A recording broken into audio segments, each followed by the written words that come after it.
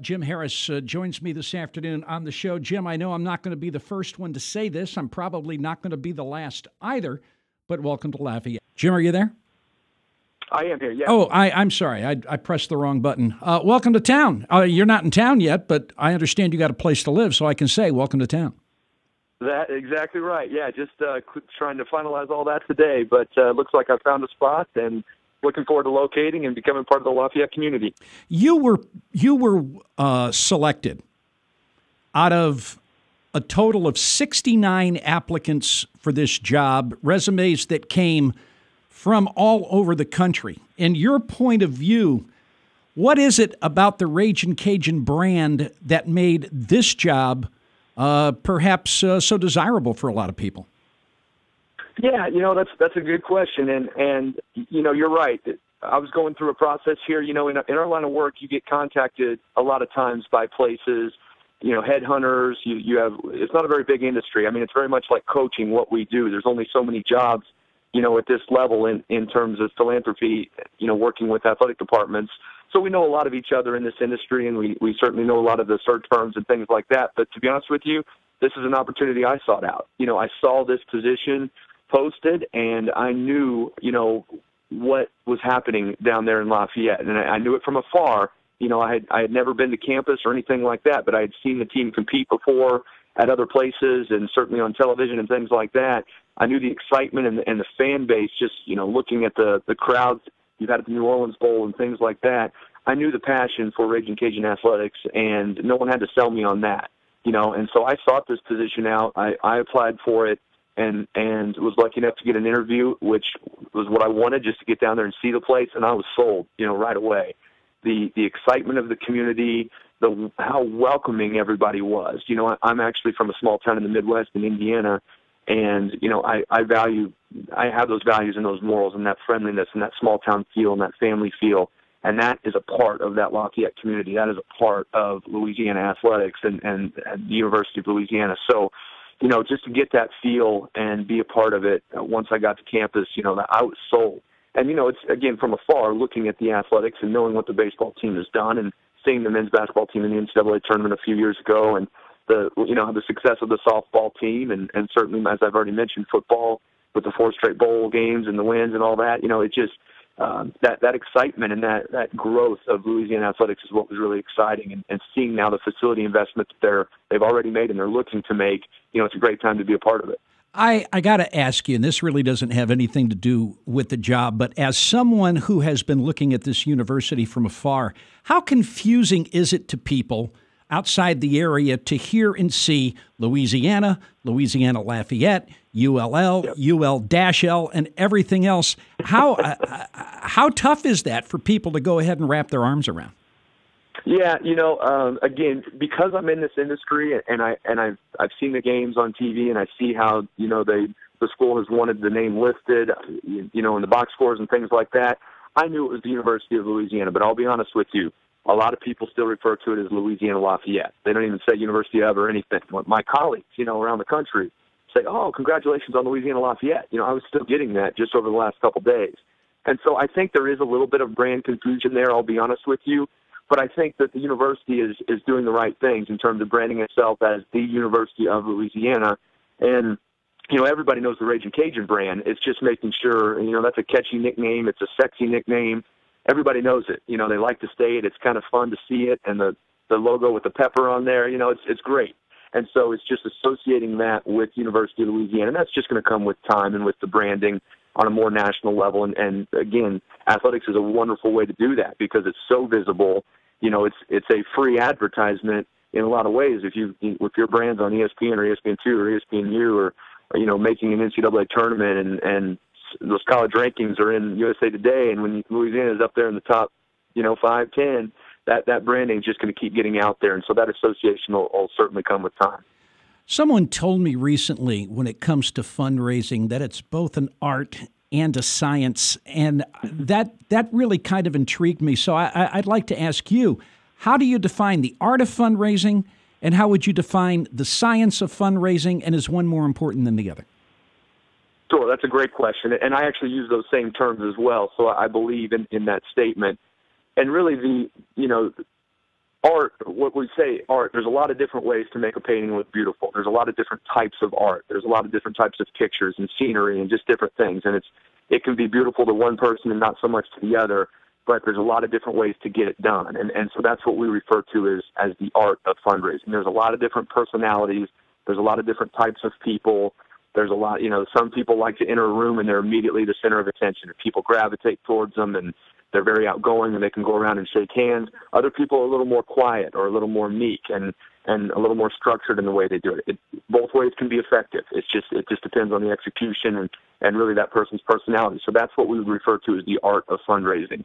The science of fundraising is really the strategy, the professionalism, the numbers behind it. And that's really what people see from, behind the scenes perspective. Most donors and most prospects and most people that are involved in an organization like RCAF, if they're at a football game and they go to a hospitality area or they go to a stadium club seating area or suite area or whatever, they see people in my position or they see the athletic director, Scott Farmer, and all this, and we shake their hands and we talk to them.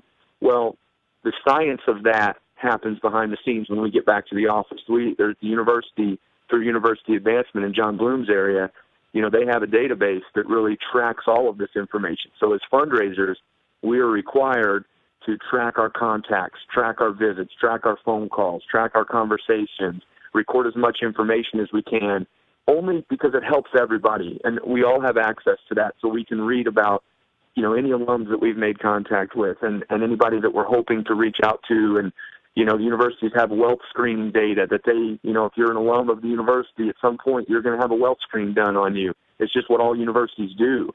And then, they reach out to those individuals based on what your interest was. So if you're a business major, maybe you start getting documents from the College of Business. Or if you bought season tickets when you were a student or attended games when you were a student, maybe you would hear from athletics. So that's the science behind it. We'll use that data that we have and the information that development officers capture and try and bring a strategy to the table on how to best work with that individual to achieve, obviously, what we're looking for, but more importantly, what the donor and what the prospect is looking for. Is this an avenue they want to stay connected to their university through? Is this an area that they want to help support philanthropically? That's what we do. We set that up. We try and connect the end user, the donor, to the university or back to the university as much as possible. And so that's using that data is the science. And then the art is actually how you like to do that, how you like to accomplish that. The personality. There's been so much, said here locally, and I know that you're not privy to a lot of that because you haven't been around here a whole lot. But fans have been clamoring when it comes to the Ragin Cajun Athletic Foundation for a point system that would reward those people that are buying tickets, people that are maybe donating money to sports specifics, as opposed to just going by what they're giving to the general fund of the RCAF. Now, I know from talking to somebody over there that they basically got a point system basically done, but they were waiting for an executive director so they could look at it and make sure that it was done right. So my first question is, have you seen it? And my second question would be, how important is that point system toward making as many donors as possible happy? Yeah. So I'll answer the first part of that at first here. I have not seen it yet. However, I have had discussions on it with the individuals that have been involved in doing research and getting a draft done of that system. We've had discussions, and they're going to send me the materials that they have and really what they've put together so I can take a look and offer my opinions, and really we can start working on it from there together. So I'm anxious to see. I've heard they've made pretty good progress, and they've done a lot of research, and they really looked at that in depth. And so I'm anxious to see what they've got and what's been accomplished. So I should be getting that here soon. In fact, they told me I should be expecting that sometime this week. So I'm anxious to get that. In terms of your second question, that's a very good one, because really what a priority point system does, it's the whole purpose of it is to be as fair and equitable as possible. And I know that some people will look at a point system and they'll immediately be scared because it's changed. It's different than what's happened before. It's, what does this mean for me? How does it affect me? Well, how does it affect my friends? Can we still get our seats together? Those are all the questions that you normally get when you're talking about implementing a point system. But the whole purpose of it is to make sure that nothing that isn't equitable is going on. It is a system to treat everybody fair, and you need some kind of criteria to base those individuals' contributions and loyalty to the university and to the athletic department. And so that's what you're really trying to measure. And I think a fair priority point system is going to be an equal measure of loyalty and contribution to the athletics department. And that can be, loyalty meaning how long have you been a season ticket holder? How long have you been coming to games? How long have you been donating to RCAF? And, I know that at Louisiana, they don't go back as far as some other institutions do. When I was at Indiana University for 5.5 years, a very old, traditional Midwest Big Ten institution that's had a priority point system. I started there in 2004, and when I got there, the varsity club is what they called it, had been around for 50 years, and it had a priority point system already in place for about 25 or 30 of those years. So they were very much on the forefront in our industry of setting up a system to balance loyalty and contribution.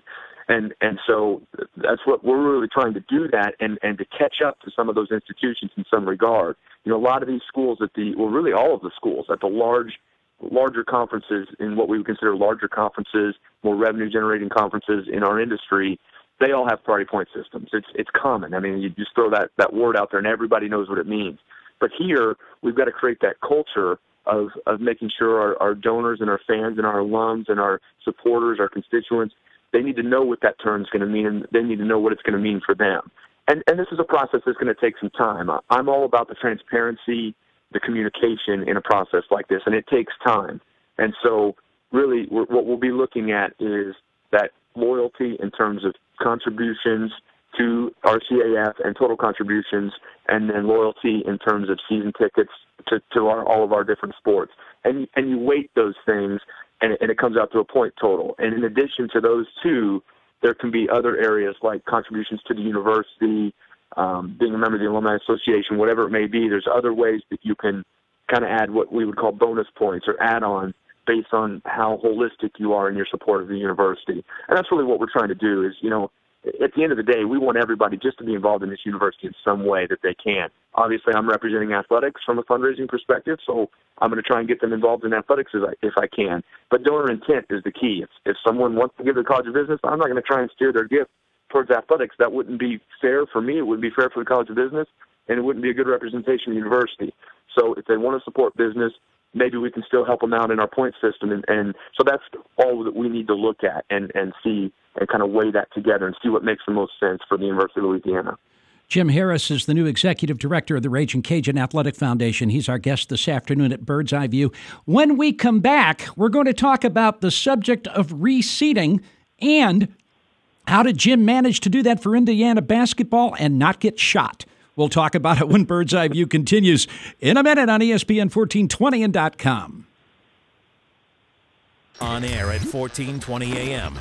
Online at ESPN1420.com. We are Lafayette Sports Authority. Sports Radio ESPN 1420. ESPN 1420 and ESPN1420.com. Jay Walker, it's Bird's Eye View on this Monday afternoon. The new executive director of the Ragin Cajun Athletic Foundation, Jim Harris, is my guest this hour. When Charlie Monclaw, the chairman of the search committee, announced you as the new executive director, he said one of the things that impressed him and that he thought was crucial was the fact that you had experience in reseeding over at the University of Indiana. Now, I didn't know much about what reseeding was, and then I found out a little bit what it was, and you're getting ready to be in a situation where by next basketball season there will be a new seating configuration in the Cajun Dome. Hopefully before too long we'll be talking about a new facility at ML Teague-Moore Field for baseball. And at some point in time, we're going to be building that monstrosity on the west side of Cajun Field. So reseeding obviously is going to be something that's going to rear its head sooner or later. Just as there's an art and a science to fundraising, is there also an art and a science to reseeding? Yeah, I think there definitely is. I mean, again, what you're dealing with in a reseating situation is you're dealing with people that feel ownership over their seats. If an arena or a stadium hasn't been reset in a while. That means people that just keep re-upping and doing their tickets get the same seats every year, and some are happy with them and some are frustrated because they want to see movement. How do I get better? How do I get better? Well, you're blocked. Everybody's renewing. And so when you create a system that makes it somewhat competitive for the best seats, it gives people that wouldn't otherwise have the opportunity to move into those seats. It gives them a window to be able to do that. And it also allows a university, when you've got rising costs of tuition that we have to pay for our student athletes, and you've got, state budget cuts all across the country, which a lot of states have been doing over the last few years. And, you've got all these issues. There's always, you've got a cost of attendance issue that we're talking about as the NCAA is looking at, paying athletes and kind of getting away with that amateurism status. All of these are issues in our business right now, the business of sport. And so these are what an athletic director deals with every day, what a university president deals with every day. So you need, if television revenue is not there like the SEC or the Big Ten or, a Pac-12 or something like that has, then you've got to find ways to creatively generate more revenue, whether it be ticket sales or advertisements or donations or whatever it may be. So we're always looking for ways to create the best fan experience as possible, but at the same time, bring that enthusiasm and that passion for our athletic product on the field as it helps the student athlete, their whole experience at the university. So, it's a delicate situation because, again, you're talking about change and you're talking about something different than what people are used to, but the communication behind it, the explanation behind why it's necessary, every program in the country that competes at a high level does this, and they do it whether it's every year or every few years, it's being done. And that's where University of Louisiana, that's where the, Ragin Cajun Nation, that's what we're trying to get to, trying to build it to that point. So that's all the things that you have to look at and balance when looking at a situation like a reseeding. All right, let me try to break this down to the lowest common denominator. Here's a hypothetical for you. I am a longtime season ticket holder for football. I've had those seats for 20 years, and my dad had them for 20 years before that. I don't ever want to give these seats up. They might not be the best seats in the world, but they're my seats. Yep. Let's suppose it's time to reseat, and you're looking at level of giving and everything else. Before you give my seats away, or before you sell them to somebody else, a better way to say it, are you going to come to me and say, look, these seats, if you want these seats, your point level has got to be such and such, or your level of giving has to be such and such, and give me an opportunity to reach that level rather than just take the seats? Absolutely. That has to be the way you do it. You have to reward those individuals and give them an opportunity, those that have been with you and been around, and you've got to tell them this is what we're looking to do, and this is what the expectation would be for you to maintain. And I'm actually a believer, and again, I need to vet this with the committee and really talk through this, so this is just my experience at past places, but I'm a believer too that the more loyal they've been, they actually have an opportunity to do it at maybe a little bit less because of that loyalty. Again, it's a balance of loyalty versus total contribution. That's really what the essence of a priority point system is. It's measuring those two things. Their total lifetime, well, it's almost three things. Their total lifetime contribution, their current annual contribution, and their total loyalty in terms of consecutive years of both donating and buying tickets. And so those individuals that have been doing it a long time, if it's X points or X dollars to maintain this seat, maybe if you've been, a season ticket holder for 10 years or more, maybe you get it at 80% of that value or 80% of that point total or whatever. There's ways to look at that and do that, but we've got to look at what makes the most sense for University of Louisiana. I need to really, to give my honest opinion on that, I need to really look at the data and even know how far back our data goes in terms of season ticket holders and donations and contributions and things like that. But yes, that scenario will exist in some fashion. I joked about something before I went to the break, but I want to ask you a little bit seriously now. I don't know if you've never been there. I don't know if anybody can really accept and understand when somebody talks about the passion of Indiana basketball. You guys did a reseeding at the arena there, and how did you manage to do it? Because I would imagine with the kind of passion they have, it couldn't have been an easy thing to do. Yeah, and it was certainly challenging. I would use that word, but it was also, I think, very beneficial and rewarding for everybody that was involved. And I'm talking from the fan standpoint. you really do need to understand it. I think you put it in a good context there. I am from a small town in southern Indiana. Both of my parents went to Indiana University. That's my alma mater. My sister went there. When you talk about Indiana University basketball in this state, people don't understand. I mean, they made that movie Hoosiers out of high school basketball, and my high school gymnasium of the town I lived in was bigger than the total population of my town. So think about that for a second. You could fit 7,000 people in our high school basketball arena in a town of 5,500. And when we had our sectionals, we would sell it out.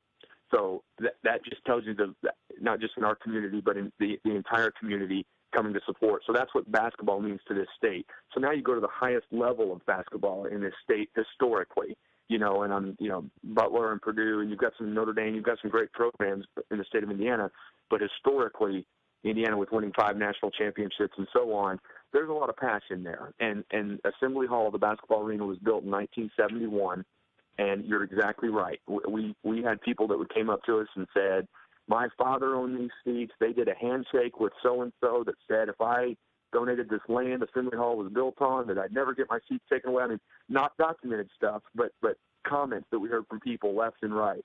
And so what we really had to do was take a look at that entire history of where these individuals were seating. And, this was a time this was before the Big Ten Network was announced. And so you've got an institution like Indiana that was maybe operating on a $45 million athletic department budget going up against an Ohio State, which at the time might have been about $105, $110 million budget. So, that's like a Major League Baseball team competing with a minor league team in the same conference, in terms of budget. So it was very difficult for us without TV money. We had to find ways to come up with as much as we could, and basketball was our ability to capitalize, and we weren't capitalizing on it. I was going out and visiting with donors and alums left and right who said, look, I just want basketball tickets. What do I need to do to sit free throw line extended in row 20?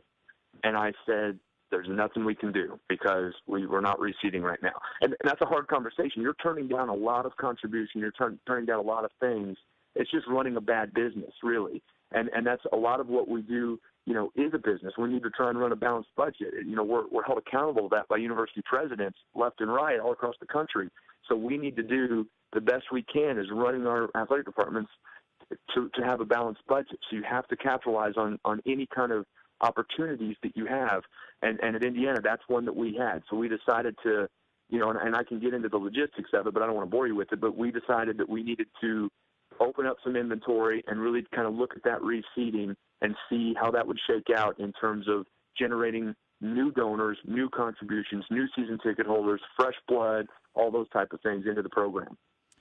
You everybody talks about, all right, what are you going to have to do? And I'm sitting here saying, well, let's see. We've got to get the general fund money up. You've got to get the athletic budget up. You've got to raise, if we're going to do Tier 2 and Tier 3 of the facility improvements, another $60, $70 million on top of that. And you're taking this job at a time when the oil and gas industry is really, really struggling. How in this position can you come in and find enough ways to diversify to stay on track with the goals you want to accomplish, given what's happening with the economy right now in this area? Yeah, and, I heard those comments. I was there about 48 hours here recently before the press conference leading up to it and met quite a few people that, they're involved with RCAF and certainly the executive committee and things like that.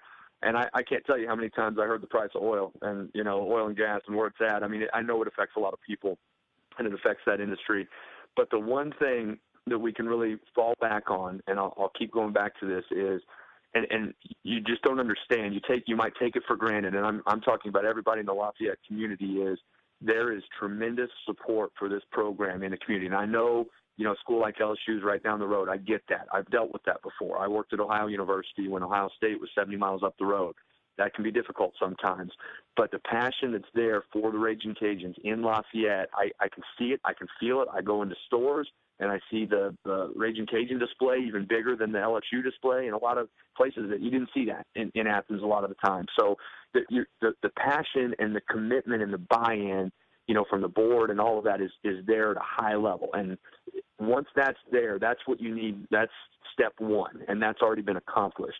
And so now you look at, okay, how can we really involve this? And I keep coming back to the same point of when the university does well, when the university brand is strong, and I'm talking the entire university, when you're getting a lot of applicants and you can be more selective in who you let into the institution, which ideally is going to help the overall institution's GPA, which will help in terms of, scholars and scholarships and internships and graduate assistantship placements, all those things that really promote the university in a positive light. Retain faculty, all those things happen when you've got a strong university brand. And then over on our athletic side, the stronger the athletic department is, and when we say this all over the country, the athletic department is a free advertisement for the university, and it's a window into the university. I always point to Boise State as an example. I mean, I grew up in Indiana, lived in Ohio, lived in Florida. I've been to Boise once in my life, but everybody knew Boise State football. They knew the blue turf. They knew the run-and-gun offense. They knew winning the Fiesta Bowl against Oklahoma on their Statue of Liberty play. That didn't cost the university anything to advertise that. That was all free advertisement based on how they became America's darlings for a little bit of time. And admissions and enrollment and everything just shot through the roof at a school like Boise State. That's what the Ragin Cajuns can do and have done to some extent with the success in baseball and certainly the success in football and softball and, the sports that I've already kind of talked about. And so when that brand is strong and that image is strong, there's institutional pride. Your alums, no matter where they live across the country, they have pride. So they'll start throwing their hat on and their polo on and their shirt on because they want it to be seen because it's, that was us. Yeah, that's in, we're on the cover of USA Today or whatever it may be. And then locally, you get it all the way down in Lafayette. It doesn't matter if you're a business owner that went to LSU or if you got a law degree from there or whatever. If you live and you make your business and you work and your clients and everything and you're buying groceries and gas, if you're the Lafayette community, why wouldn't you want your school in Lafayette to do well and to be nationally known? Those people can buy into this product with tickets or advertisements or donations just the same, even though, you may be an LSU person or you may be a Texas A&M person or whoever, but have pride locally. Have pride in your town, in your community, in your school that's in your town. And so that's really what we're trying to do. Yeah, the economy will affect it a little bit, certainly. I mean, I had to fundraise through the big stock market downturn that we had, 07, 08, 09. That was not a fun time to be talking to people about giving money away when people are losing left and right in the market. And I know that to some extent with the oil and gas, that's happening still, obviously in Lafayette. But there's ways to generate excitement and enthusiasm and support and get them on board. And then when it does get healthy again, maybe that's when the dollars can flow in. But it's, that activity will breed that productivity down the line for what we're trying to accomplish. You said on Friday that the first order of business was to develop a strategic plan. A strategic plan for fundraising, is it basically the same at University A, B, and C, or is each strategic plan decidedly different? I think they're going to be somewhat different. You can't always treat a private institution in a state the same as you can a large public institution. Some are in, you can't have a strategic plan at Indiana University like my strategic plan was at Ohio University. Those are both state public institutions, but they're two different levels of schools with two different areas as well. With the alums that Indiana has, and Indiana's twice the size of Ohio in terms of enrollment, and so in terms of alumni and those type of things, and competing in a conference like the Big Ten, you're going to be different than Ohio, where Ohio was one of 6 or 7 schools in its own conference in its own state in the MAC, with Miami and Akron and Kent and Bowling Green and Toledo and all these other schools that are in the state, all centered around a huge Ohio State in the hub, in the capital of Columbus. So our strategic plan had to be a little bit different than ours at Indiana, where Indiana was kind of the top school in the state in a lot of ways. That wasn't private. Notre Dame's in the state. Well, that's going to be a different one as well because you're talking a different type of alumni, a different type of budget for the university. They can do more things at a private school that we might not necessarily be able to do at a public institution. So I think it's going to be a little bit different based on where you're at, based on what sports generate the most interest in your school.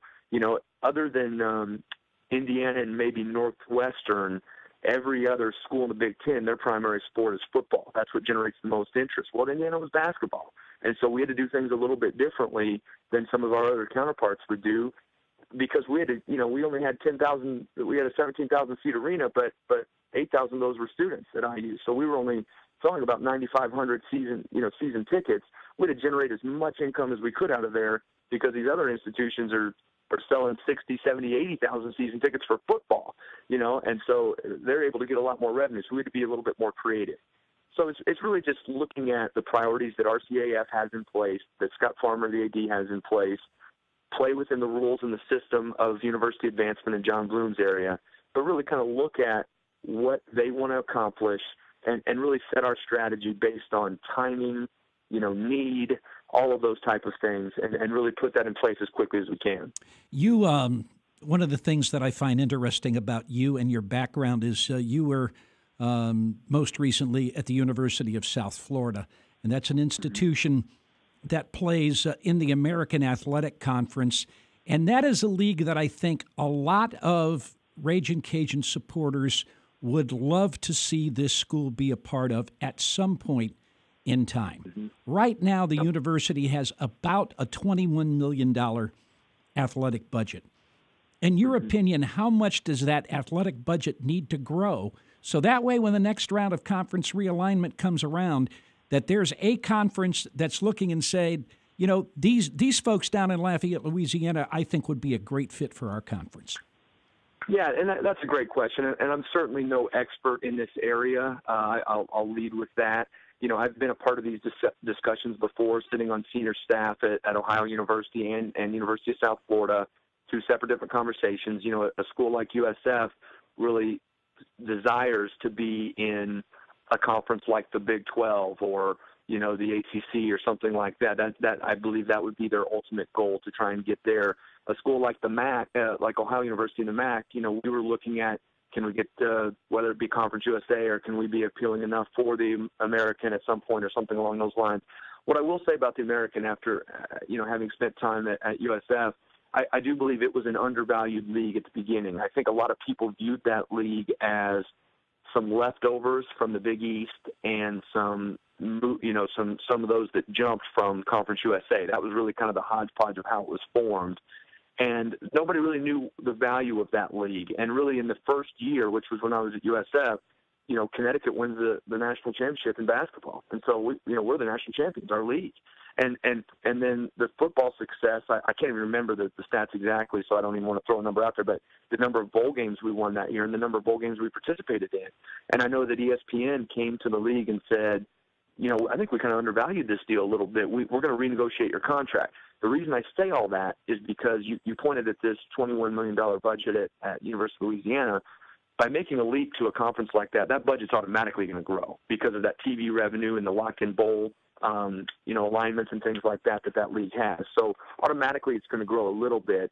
But really it's more about, right now in that discussion, it's more about the sustainability and the potential of the school, which is why in terms of competition and success, Louisiana is already at that level. I mean, you look at, and I'm not going to call schools by name, but you look at the schools in the American Athletic Conference and you look at their national success in the key sports, and Louisiana is already beating them. They're already past them in a lot of those areas. And so there's no doubt that the school fits in a league like that. But that's not always what these committees and the presidents and the commissioners and everything look for. You look at the Big Ten, and you look at, they added Rutgers and they added Maryland, they added Nebraska. Some of those were, people were like, why? And a lot of it came down to potential, came down to market share, came down to TV market size and how many individuals. So, and then there's always some politics that play into it as well. Are there other schools in those leagues that are in your state? How are they going to feel about it if you go? And USF, we were always saying, well, who would UCF go over us, or would we go? And so there's a lot of things that play into that question more than just budget. And I think all I can say is I think Louisiana is doing the proper things to position itself for a move like that. They've won at a high level. They've proven they can retain coaches in key sports. They're making an investment in the student-athlete experience, which is really that coach retainment and facilities. And you look at the Student-Athlete Performance Center that's getting ready to come online. and you're looking at this commitment and investment that's going to be made in a football program that's had national success, and a baseball program that has competed at the highest level nationally. And then the other priorities kind of down the line of basketball and how that would affect men's and women's, and whether it be tennis and all these other areas. They're making the right investments in the right things to position the university for a move like that. And I think they're going to be very, very appealing to a lot of people. I've sat in some of those meetings before, and the University of Louisiana has been thrown out. I know they're on the radar. And so it's just, let's just keep doing what we do. My athletic director at Ohio used to say, hey, we're comfortable where we're at. We're happy where we're at. All we got to do is keep winning. If we just keep winning our league in a bunch of things, people are going to want us. And that's all we can control. If we can just, keep the best coaches, give them the best experience for our athletes in terms of facilities and budget and everything, and keep winning at a high level, that stuff's going to come. It'll take care of itself. Jim Harris is the executive director of the Ragin Cajun Athletic Foundation. He's my guest this afternoon on Bird's Eye View. When we return, we're going to go ahead and take the list of everything that needs to be done, and then we're going to see if Jim's going to resign before he even starts. This is Bird's Eye View. I'm Jay Walker, and you're listening to ESPN 1420 at ESPN1420.com. No one has your local sports covered like Sports Radio ESPN 1420. ESPN 1420 and .com. Jay Walker, it's Bird's Eye View, and our final segment got about a little under 10 minutes to go with Jim Harris, who is the new executive director of the Ragin Cajun Athletic Foundation. People here in Louisiana, universities here in Louisiana, they're trying to raise money for athletics, are in a bit of a quandary that most schools in most states don't have to worry about. And I'm speaking specifically about student fees for athletics. I mean, I know that there's a couple of schools in South Florida that used to be in this conference where about 80 to 85% of the revenue that they have is based on student fees for athletics.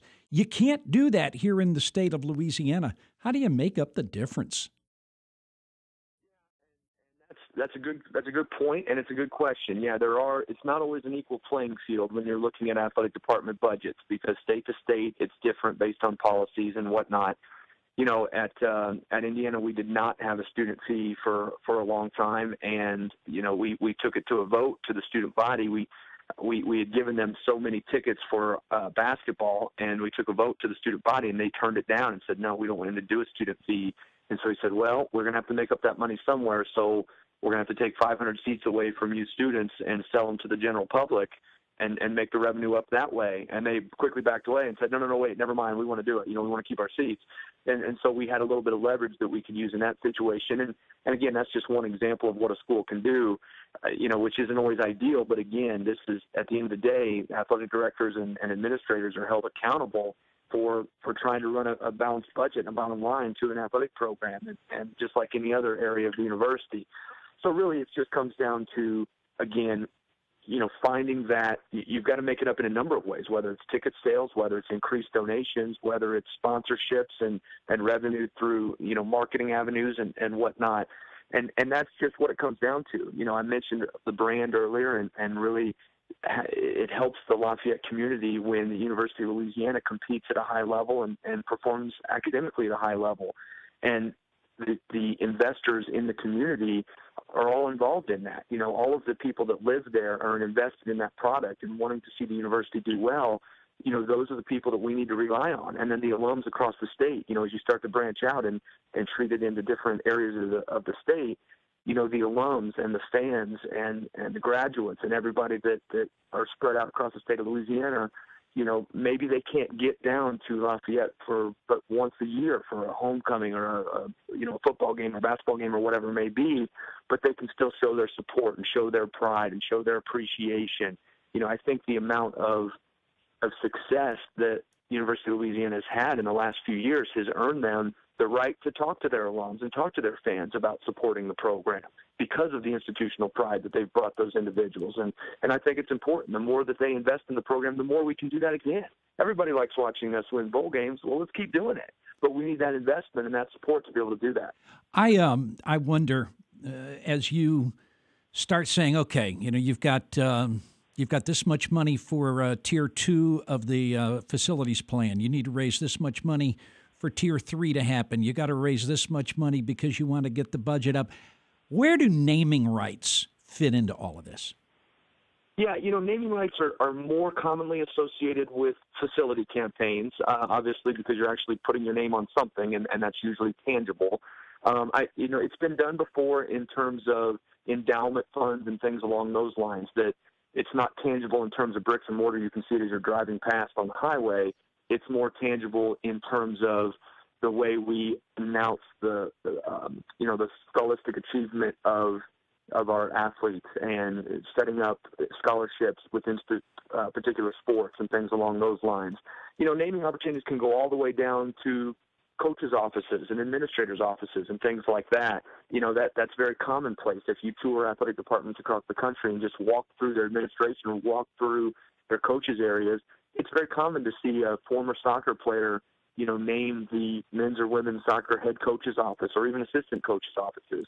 So that plays a very important part in this.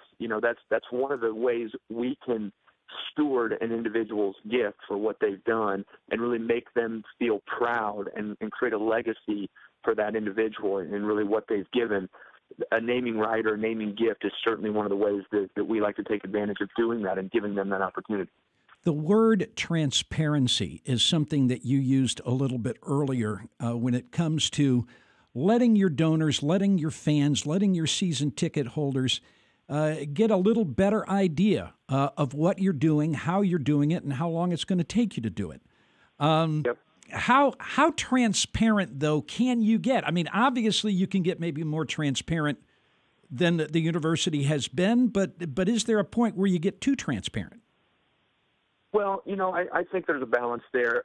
Transparency is so important because transparency leads to trust, and I think you have to be fair, you have to be equitable, and you have to be transparent. And I believe in those things, and that is going to generate trust with individuals. At any point in time, this is what I always said when we were implementing the reseeding and looking at our point structure and everything in Indiana, I always said this to my staff. I said, at any point in time, if a donor wants to come to us and say, why? Wait a minute, why?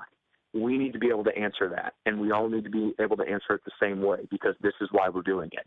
And I think that's important. We're no different than any other company. If you're, and I don't like to do it in these terms usually, but just to create a picture here, if you're choosing a bank or if you're choosing an insurance company to work with or whatever, you want to get the facts. You want to find out what are the fees, what are the hidden fees, and what's my customer service going to look like, and how am I going to get my statements, and you want to get all that information. Well, we're no different. This is something that individuals, they're doing business with us, they want to invest in their product, and we need to be able to tell them this is what would happen, because a lot of times in athletics, fundraising, it is kind of, there is some transactional fundraising that takes place. Some people only donate or only give because they want to park here or they want to sit here or they want to have tickets to this or they want to make sure they can get a ticket to the bowl game. That's some people's motivation to do it, and that's fine. That's not everybody.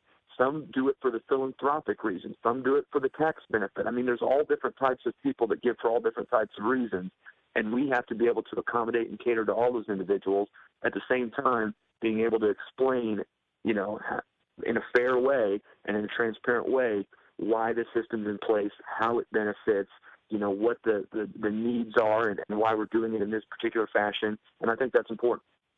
All right. You've got a point system that you need to put together and do. You've got reseeding that you have to do. You've got to get the general budget up. You've got to raise money for facilities. And I'll bet you I come up with about 4 or 5 other things that would probably be considered very, very important as far as things that you have to structure and get together. You don't have much of a staff right now, and one person can't do this alone. So I guess a two-pronged question as we wrap up here. Is this an area where you're going to be able to expand the staff and get more people working on this than you have right now? And how do you prioritize? What comes first? Yep. And I'll answer the second part of that first. I asked that same question in the interview process, and I said, tell me a little bit about, I see everything you want to do, and obviously that can't all be done at the same time. Tell me where that priority lies. Which one are we doing first? Is it this one or this one or this one? And the answer was yes. So obviously, I know where the athletic department's priorities are in terms of let's get it done as quickly as possible, and certainly we would all like that. But fundraising and development is a process. You don't go into someone's office the first time you meet them and ask them for a large gift. Maybe you can ask them to support the program and be a part of the community. And, like I said, when University of Louisiana does well and the Lafayette community does well, and maybe you can get an annual gift or something small to get them involved and get them going and see how we are as an organization. But you don't do that at a large scale level. You get to know the individual. We want to learn their interests, their passion, what their needs are from a financial standpoint, and really just get to know them. And that takes time to do this the right way. In terms of a staff, that they've asked me that question. That the whole point in this, in bringing me in as executive director to lead this organization is, in one statement, would be to professionalize this organization and this athletic foundation. And the term professionalize it means combining that art and that science, building up a proper staff to compete at the levels that we already are at and that we aspire to get to. And that's adding more staff, and that's building a process, and that's having certain individuals focus on annual fund, which we have a few that do it now, but it's not their primary job. They're involved in other things as well. We need people focusing, living, breathing RCAF, Ragin Cajun Athletics, fundraising every day, not just me, not just our board of directors, not just our fans. We need everybody involved in doing that. And that includes bringing in staff, some working on annual funds, some working on reseeding and priority points, myself and some others on the executive committee, and Scott Farmer certainly working on major gifts and trying to work with community foundations and corporations and individuals. So, yes, that's the answer. There is a process here, and my first 6 weeks is going to be devoting to laying out those paths and really start driving down all those paths at the same time, knowing when to put the brakes on one and when to hit the accelerator on the other. And that's what I do. That's part of this professionalizing the organization. So I'm looking forward to that challenge. Jim Harris is the executive director of the Ragin Cajun Athletic Foundation. You know what? I could do another hour here, but I'm not going to. We're out of time, and I want to thank you for coming on, and also invite you to come back anytime, because I got more stuff I'd like to know, and I'm sure that you'd like to educate folks a little bit more. And so as a result, my door is open, and hopefully yours is too. Well, I'm certainly going to take advantage of that now that you've offered it. I think it's important to keep the RCAF brand name out there and get as many people on board. And as we talk about reseeding and that transparency I mentioned, I want to get that out there, and I want people to ask questions, and I want it to be visible. So I'll certainly take you up on that, and I appreciate you having me on the show today. It's been fun. All right, Jim, thanks so much, and we'll see you when you get to town. Sounds great. I look forward to it. Thank you, Jay. Thank you, Jim. Jim Harris, Executive Director of the Ragin Cajun Athletic Foundation.